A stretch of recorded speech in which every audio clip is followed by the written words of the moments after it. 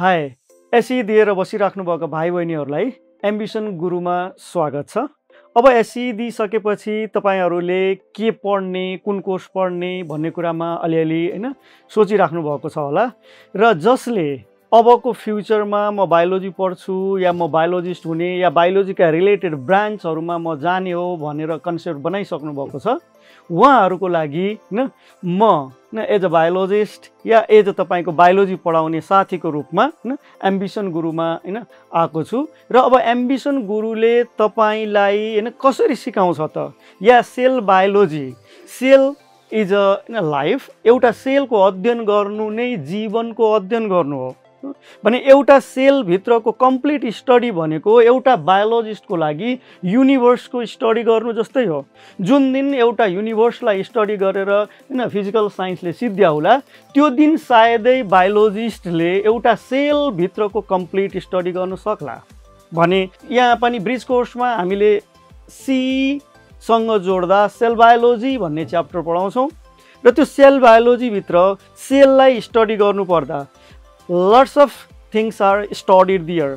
त्यसमध्ये सबैभन्दा पहिला हामीलाई तपाईहरुलाई या हामीलाई सेल के हो भनेर बुझ्नु जरुरी छ र सेलको बारेमा बुझ्दाखेरि सेललाई हामीले विभिन्न टाइपहरुमा वर्गीकरण गर्छौं र वर्गीकरण गर्दाखेरि सबैभन्दा पहिला on the basis of DNA और न्यूक्लियर अरेन्जमेन्ट न्यूक्लियस र डीएनए को आधारमा हामीले सेललाई कसरी वर्गीकरण गर्छौं भनेर यहाँ म तपाईहरुलाई क्लास लिन्छौं र एम्बिसन गुरुको क्लास लिँदाखेरि हामीले अरु यावत इन्स्टिट्युट्सहरु भन्दा कसरी फरकसँग पढाउँछौं भन्ने कुरा अब म यहाँ तपाईहरुलाई देखाउने छु। हामीले केवल टेक्स्ट बुकहरु मात्रै घोकाएर या देखाएर पढाउने होइन, how do we can differentiate them भन्ने कुरा एकछिन भिजुअलाइज गरौँ त अनि तपाईले एम्बिसन गुरु के हो भनेर थाहा पाउनु हुनेछ र छिट्टै एम्बिसन गुरुमा तपाईहरु आउनु हुनेछ र हामी तपाईहरुलाई स्वागत गर्नेछौं।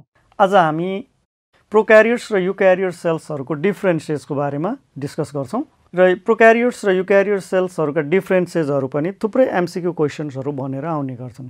यो वा त्यो यसमा हुन्छ या किन हुन्छ या हुँदैन भनेर सिरियली डिस्कस गर्यौं। फर्स्ट अफ अल न्यूक्लियसको डिफरेन्सेस हेरौं।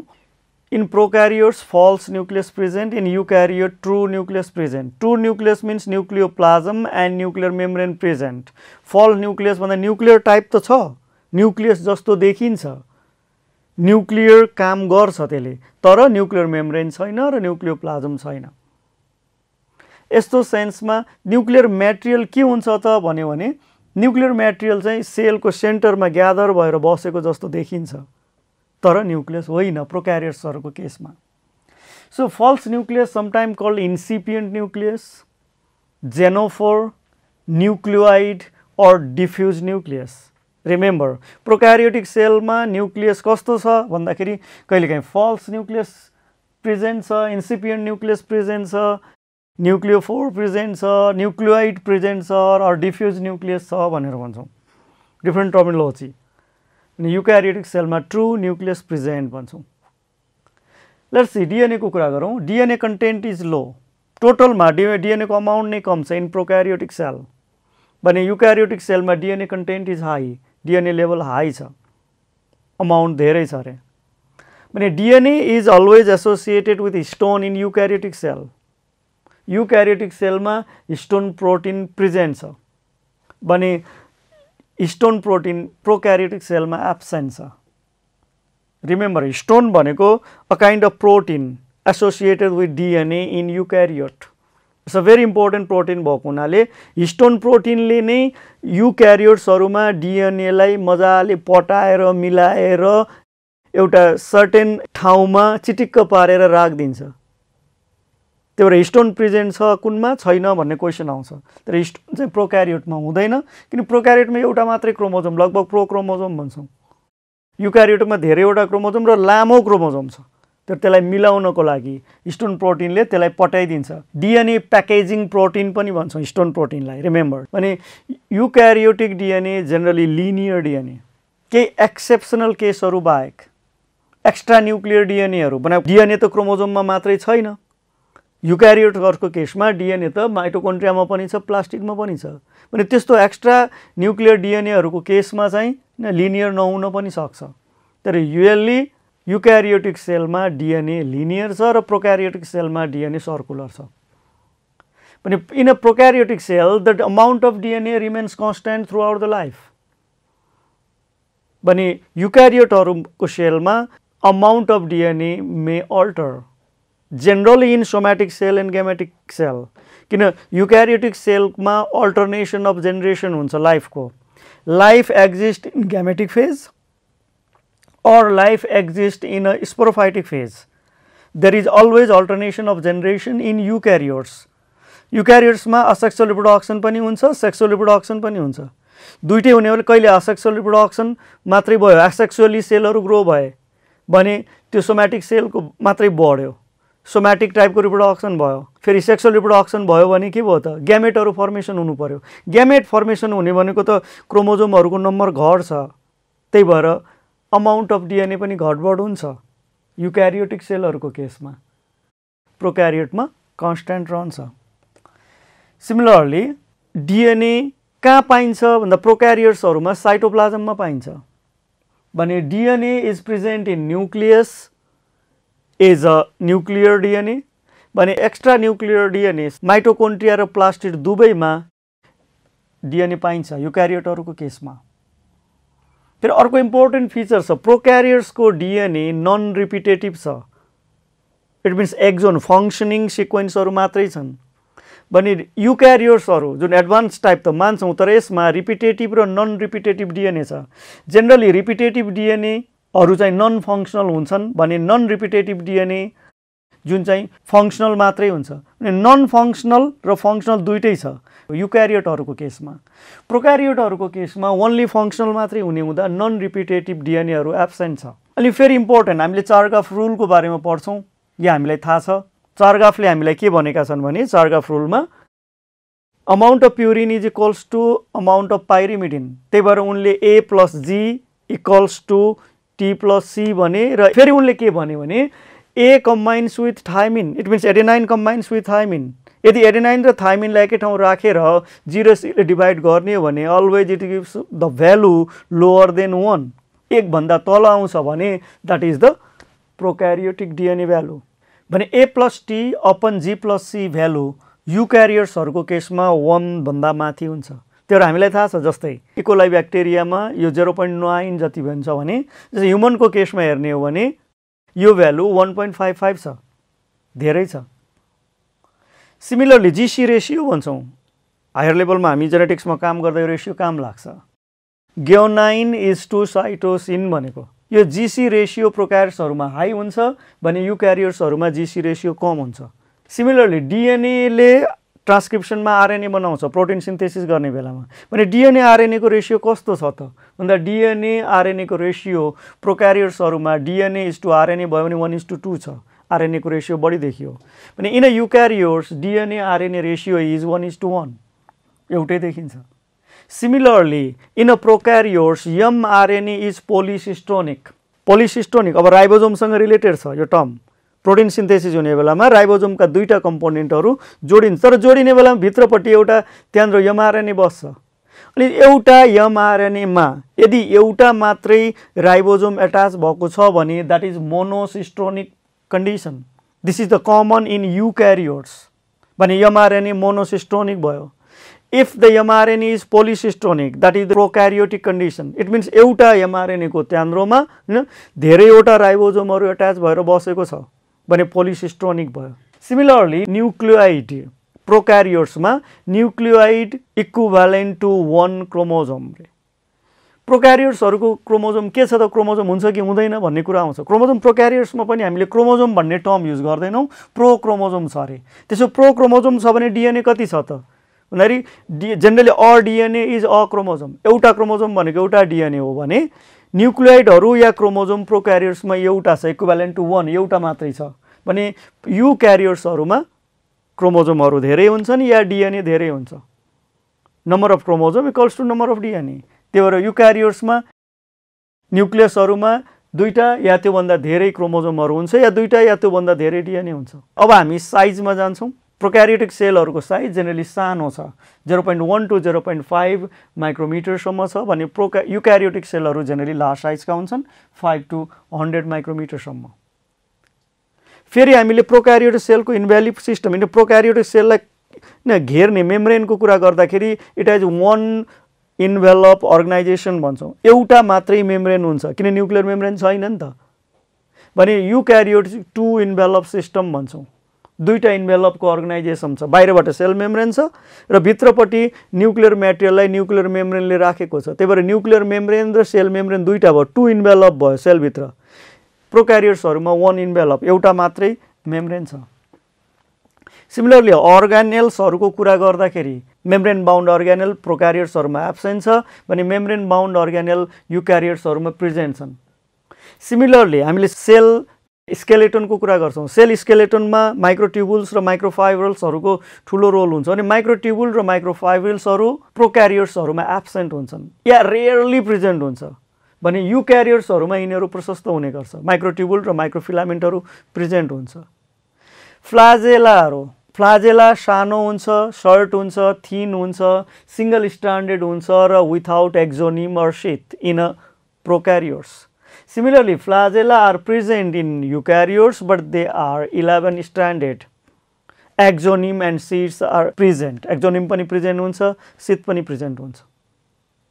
त्यसो भए सेल साइकलको कुरा के त? नि सेल साइकल चाहिँ प्रोक्यारियोट्सहरुमा त्यति डिस्टिंक्ट हुँदैन या स्पेशली इन्टरफेज या यम फेज भनेर जुन बाँडेका छौं, इन्टरफेज भित्र विभिन्न डिभिजनहरु गरेका छौं, त्यस्तो खालको डिस्टिंक्सन हुँदैन सेल साइकल प्रोक्यारियोट्सहरुको केसमा भने आई फेज, यम फेज और सेल साइकलका फेजहरु भेरी डिस्टिंक्ट इन यूक्यारियोट्स।